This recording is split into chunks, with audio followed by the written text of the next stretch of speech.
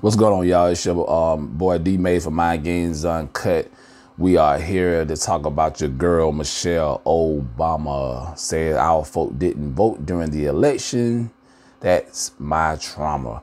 So we're gonna get into this thing after this small commercial break. Hello everybody, this is Dominic Huff from Dominic Magazine. I am the founder and creator of a new magazine that's for black men, by black men, talking about art issues from the black man's point of view. You can learn more about us at www.dominatemag.com. That's www.dominaquemag.com. Every Friday, you can check out content about business, life, news, commentary, community, find out who's making moves, and much more about black men. A space for us, by us. So you can also like our Facebook fan page at Dominate Mag. That's Dominate Magazine on Facebook. And we're also creating the Twitter account. Also check out our events page on our Facebook page and on our Eventbrite. Again, this is Dominic Huff for Dominate Magazine, for black men, by black men. Thank you for your support, and we look forward to seeing you on our pages.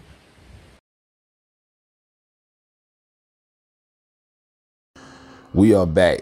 So listen, I'm gonna let y'all listen to what, well, it's not her voice, but it's somebody else saying exactly what she said. So check this out. Michelle Obama says our folks didn't vote during the election. That's my trauma. Former First Lady Michelle Obama was upset at her fellow Democrats for not turning out at the polls during former President Barack Obama's presidency, media outlets reported.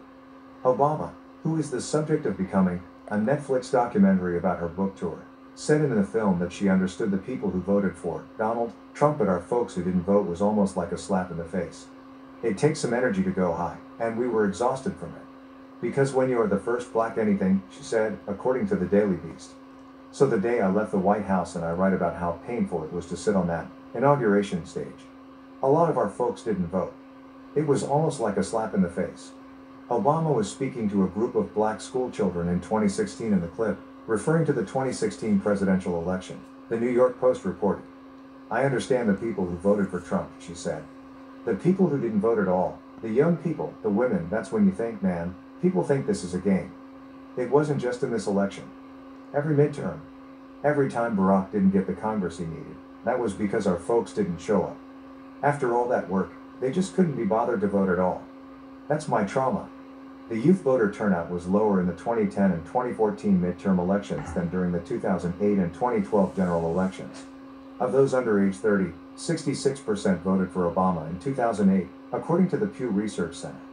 During the 2010 midterm election, young people said they supported Obama, but only 20.9% voted, the Nation reported, citing data from the Center for Information and Research on Civic Learning and Engagement.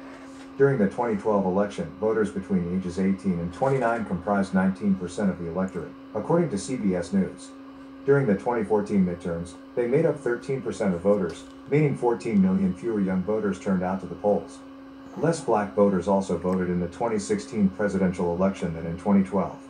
The black voter turnout also decreased for the first time in decades, falling to 59.6% in 2016 after reaching 66.6% in 2012. According to the Pew Research Center.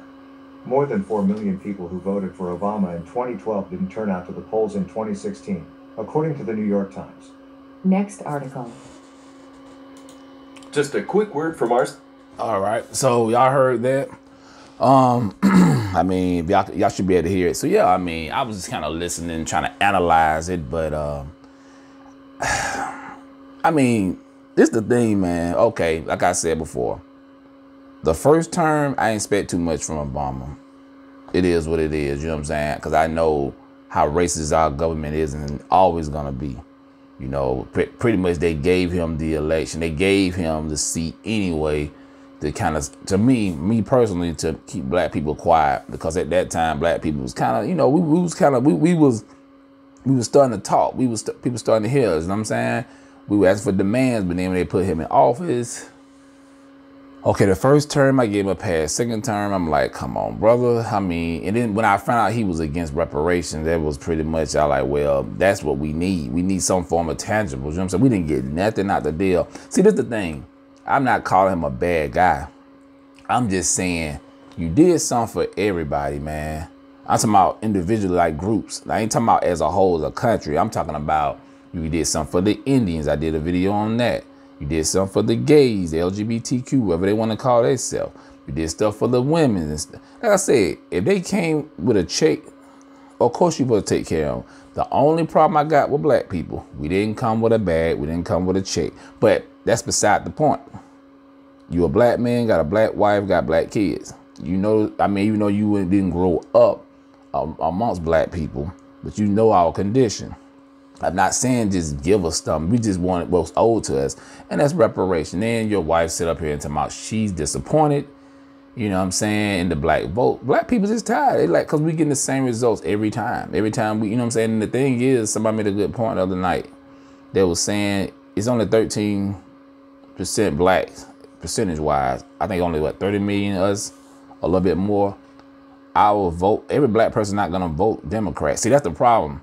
Every black person is not Democrat. They say most black people are conservative mentally. You know what I'm saying? So every black person not going to vote the Democrat. A lot of black people don't believe in the liberal ways. You know what I'm saying? So that right there is, you know, but you got to understand, you got to give us something. Like, you got to promise something like, okay, this is what I'm going to do for y'all. But see, the thing is about our people, Obama, a lot of our politicians, they're scared to really speak to what's on their mind when it comes to black issues. You know what I'm saying? And that's just the problem. A lot of black folks don't want to hear it. It is what it is.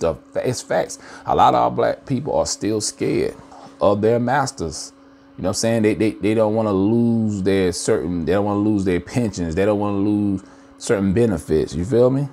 You know, and you know, yeah, Obama had his dark-skinned sister, beautiful woman, beautiful kids, you know what I'm saying? But they don't mean nothing for a lot of us. We like, look, we're looking at the big picture. We need tangibles. You know what I'm saying? You need push. You say you was against reparation, brother. So that right there turned a lot of black people away. It is what it is. It's just the facts, man. And you're gonna a lot of black people gonna be turned away this year. Actually, probably gonna be worse.